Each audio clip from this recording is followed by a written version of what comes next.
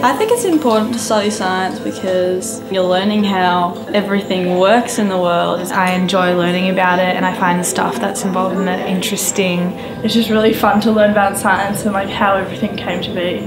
My favourite part about teaching science is just being able to share and to discover and to look at the way the world works. There's science in everything, obviously. It's biology and chemistry, and it even relates to English class, it relates to maths, it relates to everything. The thing I love the most about biology is the things that you wouldn't guess about biology, like the things that just amaze you and that you just go, wow. I think it's pretty cool to be able to see why does that happen, how does that work, how does that move, and I think being able to look at the everyday things that we take for granted and being able to explain them is pretty cool.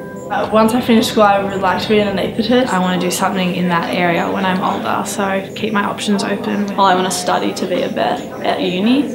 I love animals and I've had a passion for animals for like as long as I can remember. I'd love to be a doctor because it's a really hands-on way to help other people.